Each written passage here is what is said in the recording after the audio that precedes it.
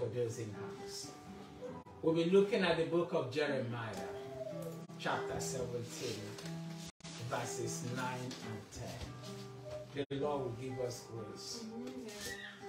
Jeremiah 17, verses 9 and 10. Although I got my message ready using the King James Version, but I'm using the New American Version. It says, the heart is more deceitful than all else, and is desperately sick. Who can understand it? Verse 10. I, the Lord, search the heart. I test the mind, even to give each man according to his ways, according to the result of his deed. I use the King James Version. It says, the heart is deceitful above all things, and desperately wicked. Who can know it? God is saying, I, the Lord, search the heart, test the mind, even to give every man according to his ways, according to the fruit of his doing. So today we'll be looking at the heart. The heart is such a vast topic in the Bible, but we'll be looking at a bit of it today. And for some of us that are scientific, that understands the biological term heart and what it does in the body, we're not talking about that. We're looking into what the Bible uses the heart as. The Bible says that the heart, the understanding of the Bible, of the heart in the Bible, it is the emotion and where our desires stem from. It is the spiritual part where our emotions and our desires dwell. And that is the sum, it's the sum total or the product of who we are. Because when the Bible is talking about the heart, it's talking about your spirit. And somebody might say, why the heart? God talks about the heart himself. He looked at a man, David. He said that he will call David. He has anointed, he is called David because he's a man that will do after his own heart. God himself has a heart. So today we'll be looking at the heart. And I'll first of all look at that verse 9. But I will go back to where I used that New King James Version. It says the heart is deceitful above all things and desperately wicked. It said, who can know it? And I believe that this heart is talking about my heart, your heart, the heart of every man when we were unregenerated, the heart of a fallen nature,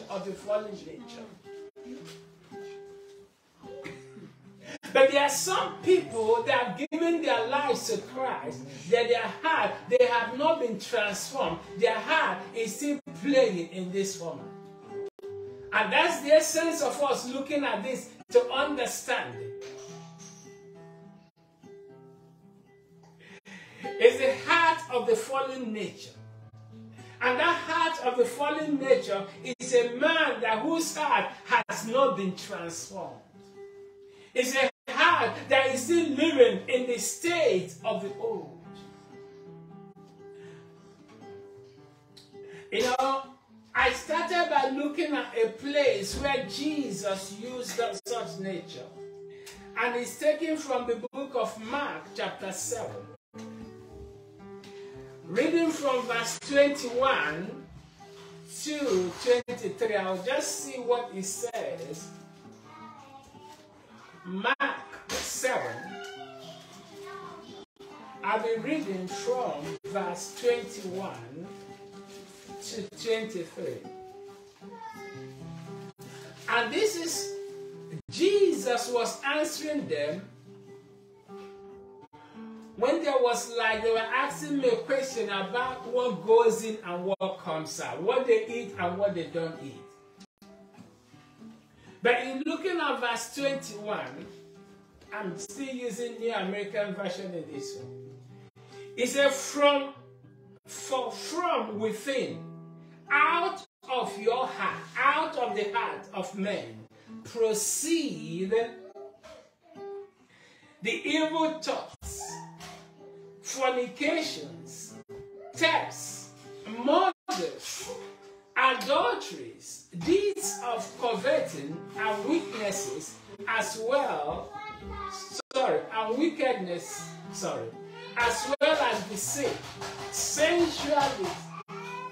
sensuality, envy, slander, pride, and foolishness. Verse 23. Jesus said that all these evil things proceed from within your heart and defile the man. And they were asking him about what they were eating. He said that what we eat goes through our mouth and through the stomach, and it goes out. It doesn't touch our heart. It doesn't touch our being. It has a separate way it goes. So he's looking at this. I want to ask a question as we continue. You don't need to answer me, but think about it. If Jesus is talking about that from within the heart comes out of proceed the evil thoughts. Evil thoughts to kill, to destroy, to manipulate, to defraud. Evil thoughts of fornications. Evil thoughts of stealing, of killing, of committing adulteries. Deeds of taking what doesn't belong to you. Wickedness in all its ramifications, as well as deceit. Sensuality, like those that strip themselves naked and doing all sorts of things. I believe there's a match going on today of perverse nature. Envy, slander, pride, and foolishness. And the Bible says that they all come from within to defile the man. We are looking at Proverbs. He said that the heart is deceitful above all else, and desperately wicked. Who can know it?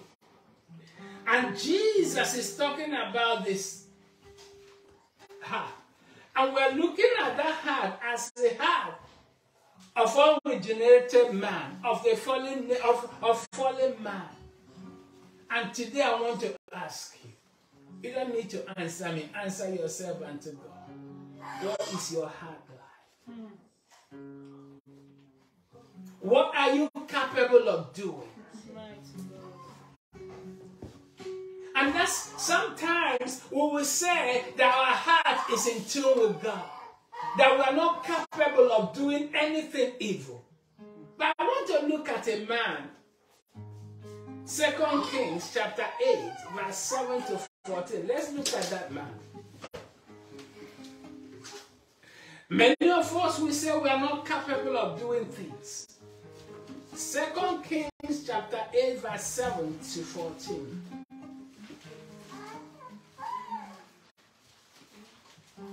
Praise the Lord. 2 Kings chapter 8, verse 7 to 14. And this is Elisha. Then Elisha came to Damascus. Now Ben-Hadad, the king of Aram, was sick. And it was told him, saying, the man of God has come here. A man of God came to a place. And a king from another nation heard of it. And that king was sick. Verse 1. Verse 8.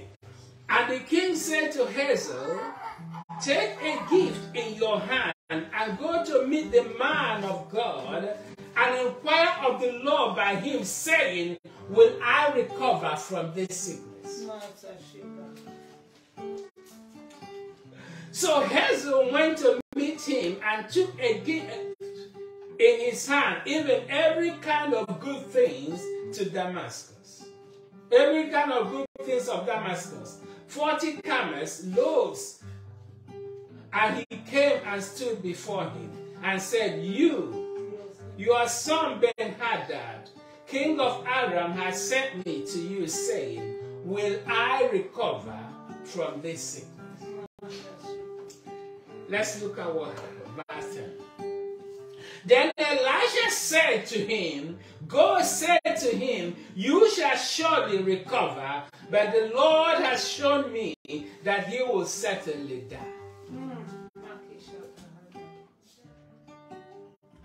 Verse 11, and he fixed his gaze steadily on him until he was ashamed, and the man of God wept. You remember that Jesus wept. Verse 12, and Hazael said, why does my Lord weep? Then he answered, because I know the evil. This is Elisha talking to Hazael. I know what? The evil that you will do to the sons of Israel. Their strongholds you will set on fire. You will set on fire, and their young men you will kill with the sword, and their little ones you will dash in pieces, and their women with child you will reap. Verse 13. Then Hazael said, but what is your servant? Who is it? Who is but a dog that he should do this great thing? And Elisha answered, the Lord has shown me that you will be king over Aram. So he departed from Elisha and returned to his master, who said to him, what did Elisha say to you? And he answered, he told me that you will surely recover. The rest is history. You see, as Hazael, being a man that doesn't know his heart, the Bible says, who can know it? It's only the Lord that knows what our heart is like. Hazael went on a message, on an errand, as was directed by the master. And Hazael went to the man of God. And the man of God said, surely the man will recover. But God has already seen through Elisha that Hazael will kill the master. It wasn't that it was Elisha that told him to kill, but Elisha saw it. You know what? Why the Bible says who can know it? It's a spirit that enters a man to change. When Saul was anointed, the king, before he was anointed, when he met the prophet Samuel, the Bible said that Samuel instructed him to go, that he will meet the sons of prophet. As he meets them, that his heart will change. And that he will become a new man. There are people, when the Spirit enters them, they become the worst of them. Or they become the best of them. But it's a spirit thing. And that is the heart. Who can know it? You know, many of us don't know whether if we are left with bags of money, we will denounce Jesus and steal that money. Many of us don't know if you are a man or a woman, if you are left with the opposite sex for days, for hours, for seconds, whether our heart will keep us sane or cause us to sin.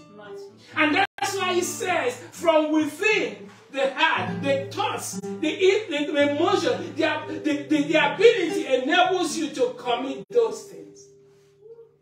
Who can know you? And it's only the Lord that can know it. You know, moving on. a question I want to ask. I've seen brothers, I've seen sisters growing up eating from the same plate as they were young, laughing and playing together as they were young. And when they grow up, they become arch enemies. It's to the point of even killing them, trying to kill themselves, and some even kill themselves.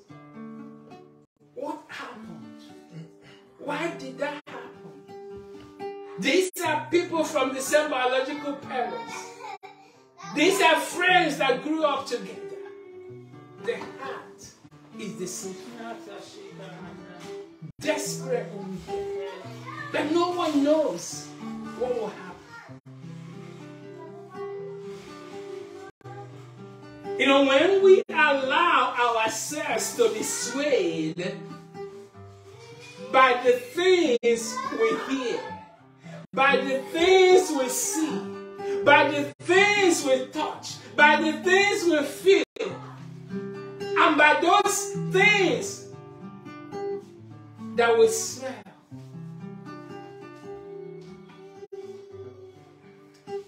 we can change.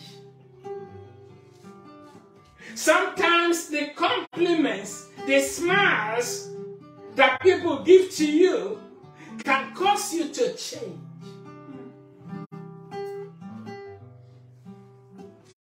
You know, many of us here are product of what people have said about us, and we believe it, and we start working, attempting to be that which people have said, because we've been complimented. People have smiled. People have told us that you look like this, you act like this, you walk like this, you will be this. But these are the things that they tell you from their own emotions, not their own thoughts, their own mind, not from their heart. Because if the heart is of God, what they will say will be something that will be spoken by the mouth of God.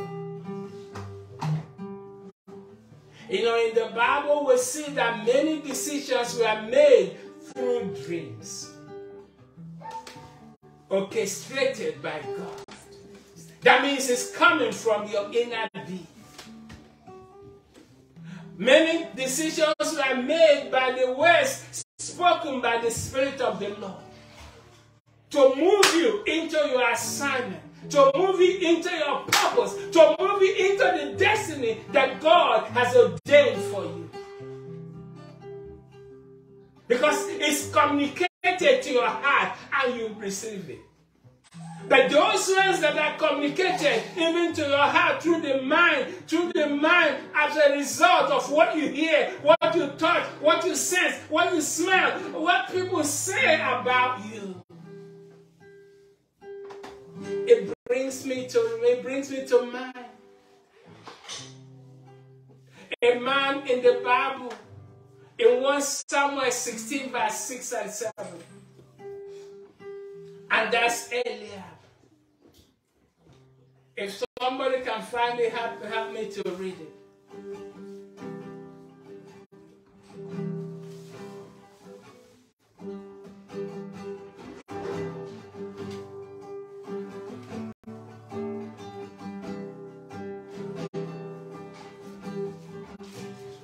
One Samuel 16, 6 and 7.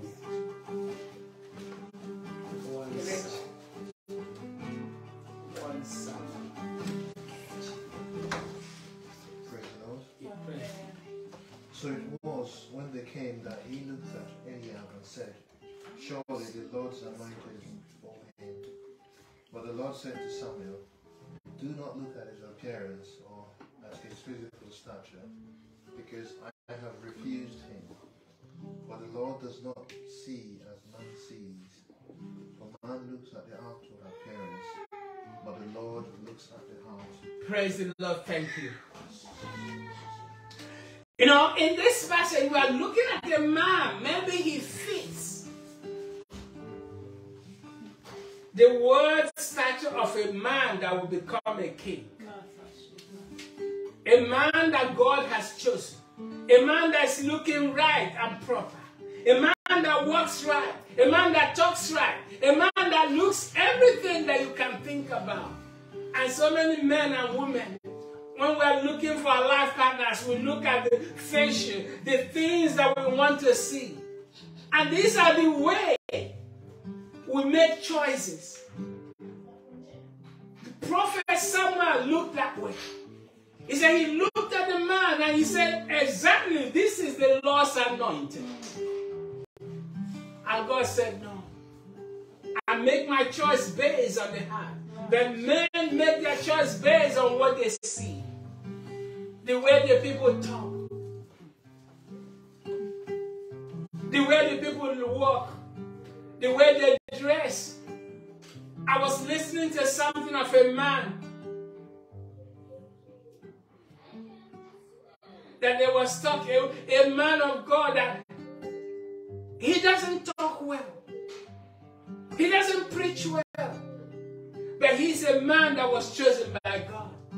And somebody came to the person and said, I will make you to talk well so that people will listen to you. And people will do this to you. And the man of God said, come. And began to prophesy to the person, to tell the person an ailment that was on the inside of that person. And he said, it's true. And the man said, in the name of Jesus. And the man delivered the person. He said, this is what I'm called to. The man of God told the young man, this is what I'm called to do. I'm not called to be a perfect preacher. I'm not called to be a perfect speaker. I'm called to demonstrate the power of God. I'm called to minister the glory of God, the grace of God. If many of us can focus on what we are called to do, on what God has put in our mind to do, without listening to people on how to improve it, but listening to God on how to improve it, things will be better. You see, Eliab was a chosen person by God, by man, but he was rejected by God. You know, these are the way men choose their leaders. But they don't know what is in the heart of the leader. Not actually. You see, many of us, because we are led through what we hear, what we see, what we feel, what we touch, and what people tell us, and the smiles that we receive. Many people have missed their destination in life, their purposes in life. However, for those that have listened to what God has said, they have made it. It's a missing destiny. It's not as a result of you being rich or being poor. It's as a result of meeting the core purpose for which God has called you. Being at the right place at the right time. The Bible says, for this purpose, the Son of God was made manifest, that he will destroy the works of the devil. What is your purpose? Are you pursuing it? Or are you looking unto men to tell you what you are good at? You know, there are so many people, they go to people, they assess them, they say, this is where you make it in life. You can make it in that way, but you have lost it with God. Make it as men will talk about it, but you've lost it as God will have it.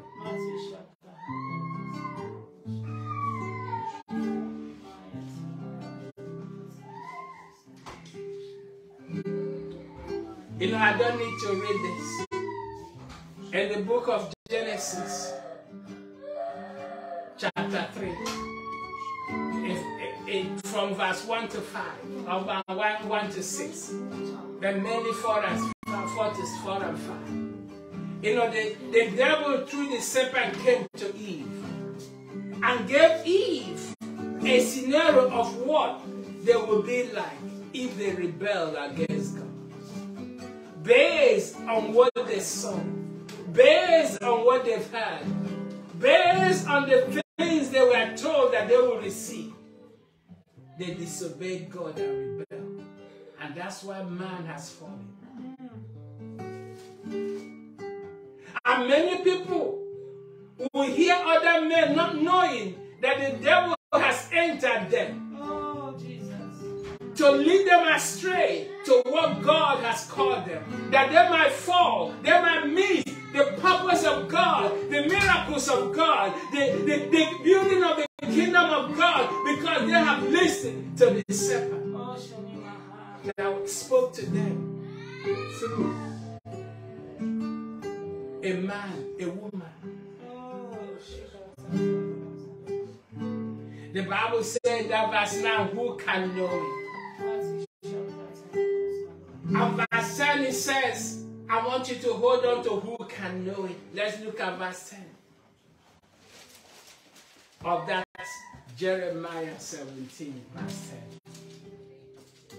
Who can know it? He said, I, the Lord. Let me look at the King James. He said, I, the Lord, search the heart. I test the mind, even to give every man according to his ways, according to the fruit of his doing. I want us to look at this scripture. There are things that God said in this one. He said, he is the one that searches the heart and tests the mind. That means he does that to find out what you are made of and what you are capable of doing. And as he does that, even to give every one of us according to our ways, according to the fruit of what we have done or what we'll do. It's only God that knows. It's only God that knows. I want to look at some scriptures. I've spoken about Acts 13:22 about David, a man after God's heart, that God chose to be the king because he found him faithful even before he anointed him as the king. I want someone to look at 1 Samuel 2 verse 35. 1 Samuel 2 verse 35. Hallelujah. 1 Samuel 2:35.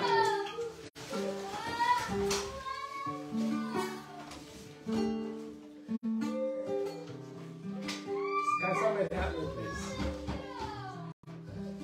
Then I will raise up for myself a faithful priest.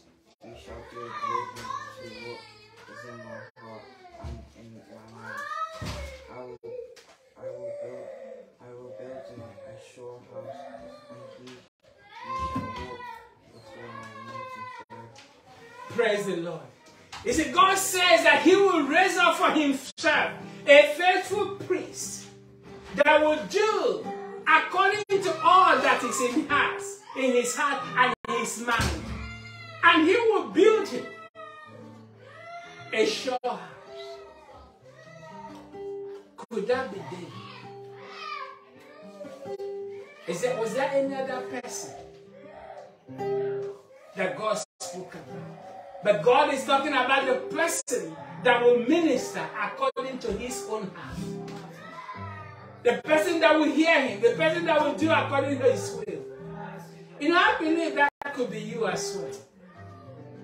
Because God raising you up to do according to all that is in heart, all that is in his mind, to do according to his will.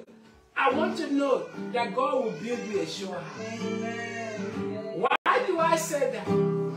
There was a man in the Bible, David, God built him a sure house. There was another man, Jehu, because of his obedience to do all that God told him to do. Even though he walked wickedly, God established his house unto the 4th generation. Because God told him, whatever you do up to that 4th generation, I will cause your seed to continue to rule. But if they continue with me, they will continue forever. But they didn't, and Jehu did it. God knows. God knows. I want to read a place. Jeremiah 3 verse 15. Oh, it's been read. Someone read it, isn't it? No. Yeah, that's the one the young man read. He went to 1 Samuel 32:35. Okay, so, is that okay? So Jeremiah 3:15. He said, then I will give you a shepherd, is the same thing, after my own heart, who will feed on the knowledge and understanding. You know, God wants us to be his shepherd, his pastors. Regardless of where you are, regardless of what you're doing, he wants you to be someone that will be giving others what is right for them. Oh, Jesus.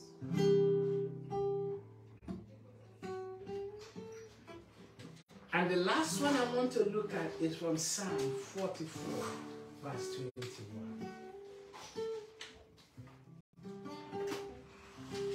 Psalm 44, verse 21. He said, will not God find out, for he knows the secrets of the heart. God knows the secrets of our own heart. He said, who can know it? No man can know, but God knows. He is the only one. The Bible said, I, the Lord, searches the heart and I test the mind. He is the only one that knows the heart and knows what is in your mind. If God is the one that knows, and the fallen nature, we have the wicked heart, the evil heart. As children that have been regenerated, that have received Christ as our Lord, as those that have received a new nature, God wants us to do something different. He wants us to guard our heart. Oh, Jesus. Proverbs 4:23. Let's look at what he says. Proverbs 4:23. It talks about guarding your heart with all diligence, that out of it springs. Okay, go. Proverbs 4:23. Proverbs 4 verse 23. Above all else, guard your heart, for it affects everything you do. Praise the Lord. I like that version. God, therefore, it affects everything you do. New American Standard says, watch over your heart with diligence, with all diligence, for from it flow the springs of life. King James said, out of it comes the issues of life. You should guard your heart, for from it flows the springs of life. How do you guard your heart? That means if your heart is tender, you've given your life, you received a new creature. We are talking about guarding a heart that has been regenerated. A heart, like we said about Saul, King Saul, that when the Spirit of the Lord encountered him, his heart changed. We are talking of a heart. Let's look at Ezekiel 36:26. Ezekiel 36:26. Where God promised to give us a new heart and take away the heart of stone. Ezekiel 36. Yes, sir. Ezekiel 36:26. I will give you a new heart and put a new spirit within you. I will take the heart of stone out of your flesh and give you a heart of flesh. Thank you. You see, when we give our lives to Christ, we receive a new nature. The Bible says, for behold, all things are passed away, and every other thing has become new. There is is a change that comes in a man's life when they receive and when they give their heart to Christ. Jesus becomes the custodian of the heart of that person. The Bible says, if we are in Christ, we are a new creation. All things have passed away. Behold, all things have become new. You allow in your heart, it happens in the heart. But that doesn't mean that as it happens in the heart, it automatically happens in your body and your soul.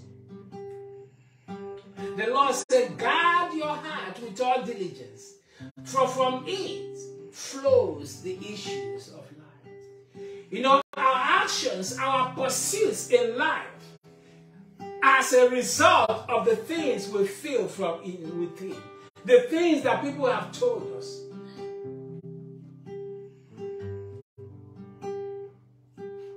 I want us to know there's an enemy bent on thwarting the will of God for your life. And that enemy can come through disappointment, through failures, through temptation, to cause you to cause God. And that's why the Bible wants us to trust in the Lord. Let's look at Proverbs 3 verse 5 and 6. To trust in the Lord with all our hearts and in all our ways. Let's look at it. Proverbs 3 verse 5 to 6. Trust in the Lord with all your heart. Do not depend on your own understanding. Seek his will in all you do, and he will direct your path. Praise the Lord. Thank you, my sister. Let me look at what New American Bible Standard says. It says, trust in the Lord with all your heart and do not lean in your own understanding. You know, many times we fail because we think we know it more than all. And we choose not to receive counsel. He said, do not lean in all your understanding. In all your ways acknowledge him, and he will make your path straight. Trusting in the Lord. And that trusting in the Lord is the faith you have that God will cause all things to work together for good. Because you love him. Because you are the called according to his purpose. The faith that you have, that the Bible says that those that come to him must first believe that he is. You have believed that he is the changer. That changes not. He is the one that can change the circumstances that the enemy has thrown your way. The disappointment, the failures, the accusations that come your way.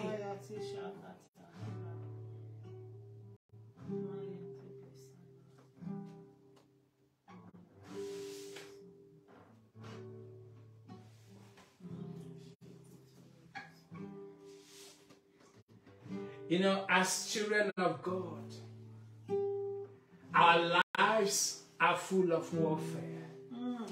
And somebody might say, do we mean that we have to fight until we die? Yes, that's what I meant actually. It takes warfare for you to give your life to Christ, because many people would have prayed for you, believed for you, spent time to talk to the Lord to break the power of the enemy that will hinder you from coming to Christ. And that's what you are meant to do for others. Praying for their salvation. That's warfare. That's taking another person from the enemy's camp.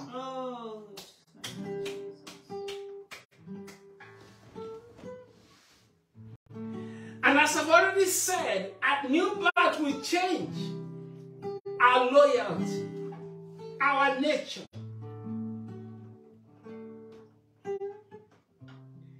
Because the gospel is believed. You have come to believe that Jesus came from above that he is fully God and fully man. He was born by a virgin, Mary. That means he had no biological father. He lived here as a man without sin.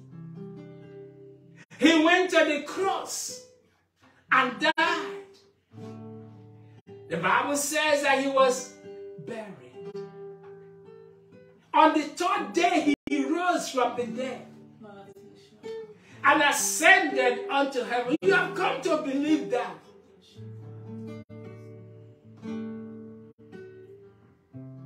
And as you believe that because he lives, that you yourself will live.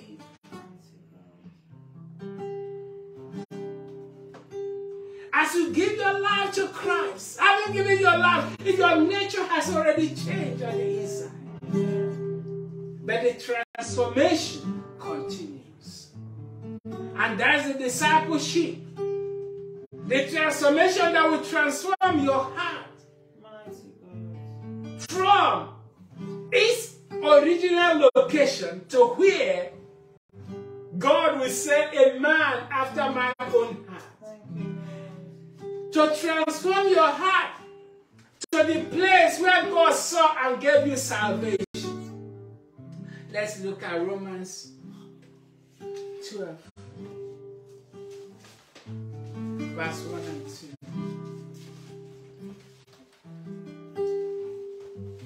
It says, I urge you therefore, brethren, by the mercies of God, to present your bodies a living and holy sacrifice acceptable to God, which is your spiritual service of worship. I urge you, who, brethren, by the mercies of God, to present your bodies a living and holy sacrifice. I want to look at this. God in His Word is telling each and every one of us to present our bodies to become what? A living. That means a body that is alive. And a body that is holy. And we present it unto God. That means at every point in time, our bodies should be living, it should be holy, and we present it on the altar unto God as a living sacrifice. And the Bible says it is God's acceptable form of worship. But let's look at verse 2. It said, do not conform to this world. That means don't remain where you were before. There has to be a change. But be transformed by renewing your mind. That means what goes into your heart, into your head, let it be going into your mind, into your heart. As you continue to renew what you read, what you hear, according to the Word of God, according to prayer, according to fellowship, according to everything that you are receiving from the Lord, your worship, by renewing your mind, that you might prove what is what the will of God is, which is good, acceptable, and perfect.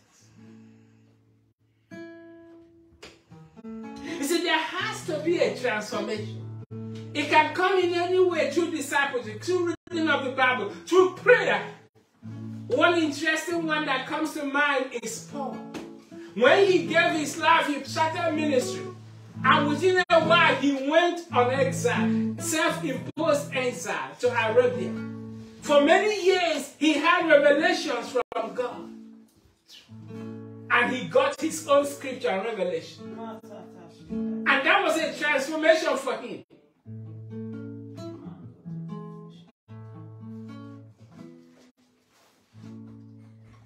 And these things are the things that we have to look unto. Because these are warfare. These are changing yourself from the status quo to God's agenda. Amen. Shutting your eyes and your mind from the things of the world to the things of the Spirit. Thank you, Jesus.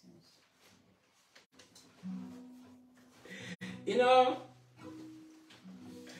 David, when he sinned against God, having killed Uzziah, the husband of Bathsheba, and he was praying in the book of Psalm 51, verse 10. He was asking the Lord to create in him a new heart and renew a right spirit within him. He said, this is exactly what God wants to do in each and every one of us. He wants to give you a new heart and a new birth. But he wants to create, renew a right spirit, the Spirit of God moving on the inside of you.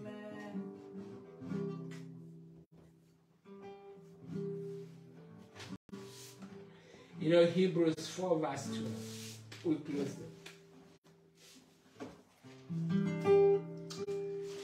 Hebrews 4 verse 12.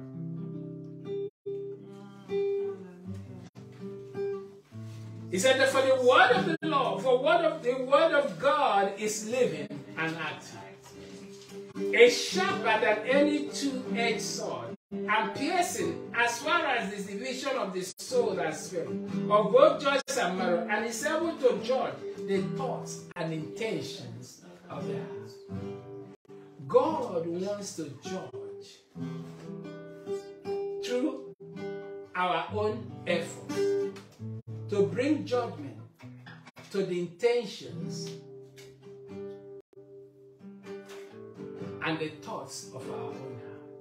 And when the word of God judges it, it makes it to align itself to the will of God. Oh, thank you, Jesus.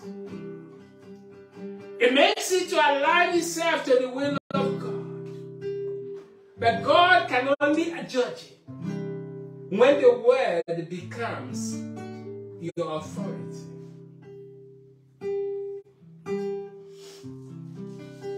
You know, I didn't say when the scripture becomes your authority.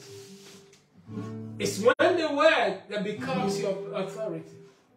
The word that's able to give you inheritance among those that are sanctified. The word that's able to build you up and give you that inheritance. The word of God that became flesh and dwelt among us, and we beheld his glory, the glory as of the begotten of the Father, full of grace and truth. When the word becomes your authority. You know, there are many of us today that might hear this tomorrow. They are listening to this today. And they might be saying, God, what will happen to me in 10 years' time with my heart? Oh, Jesus. My siblings that we are talking today, will there be a tomorrow that we won't be talking? My friends that we are talking and are exposing everything about me, will the person backbite me? Will the person stab me tomorrow? Oh, Jesus. That's why today, God wants to speak to us in this area. He wants us to come to a place where our heart will be renewed and we will be able to use the word of God to judge everything that is not of him. Oh, Jesus. So that tomorrow you will look back and say, of a truth, my heart is not desperately wicked, and it won't be wicked, and it will continue to be the heart after God's heart. A heart that pleases God. A heart that teaches understanding and knowledge. A heart that walks in the path of God. A heart that David said, create in me a new heart and renew a right spirit within me. For many of us out there, are your thoughts and the intentions of your heart wicked? Are they in line or not in line with the will of God? Are you attempting to poison someone? Are you attempting to kill someone? Are you attempting to defraud? Are you attempting to murder? What is it that you are attempting to? Are you living the faith to go and become someone that will live sensually? Today, Jesus has come to give you a new heart and to take away the heart of stone and give you the heart of flesh, the heart that will seek after God himself.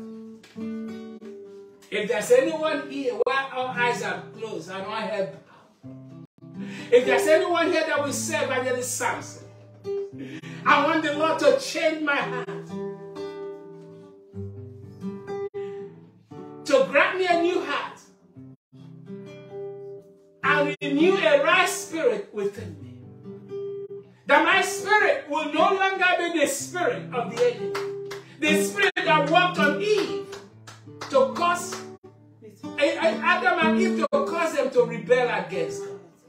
There will be a spirit that will work in you to give you a purpose in God, to do after his own heart and after his own way. Today, if you want Jesus to change you, for those at their homes, could you just kneel wherever you are? And for those here that we say that Jesus, I want you to touch my heart. If you can just kneel where you are in this house, don't come and repeat after me. Say, Lord Jesus, I bring before you my own heart as it is. Lord, you know it. You are the one that searches. Repeat after, Lord, you know it. You are the one that searches. Search my heart. Change my heart. Take away the heart of stone and create in me the heart of flesh. The heart that will walk after you. The heart that will love you. The heart that will do after your own will. Lord Jesus, I repent of my sins. Forgive me and cleanse me with the blood you shed on the cross of Calvary. Today, I receive the newborn nature of Christ, the heart of God, the heart that pleases God. In Jesus' name. Lord Jesus, baptize me with your spirit and cause that spirit to begin to renew and take over every negative spirit that was previously operating in my life. In Jesus' name. Hallelujah. Father, for those that have not received you before, that have received Jesus as their Lord and Savior, I ask this day, my Father, that you fill them with your spirit. Keep them by the power that is in the name of Jesus. Father, cause them to go to places where their minds and their hearts will be transformed. Father, we love you.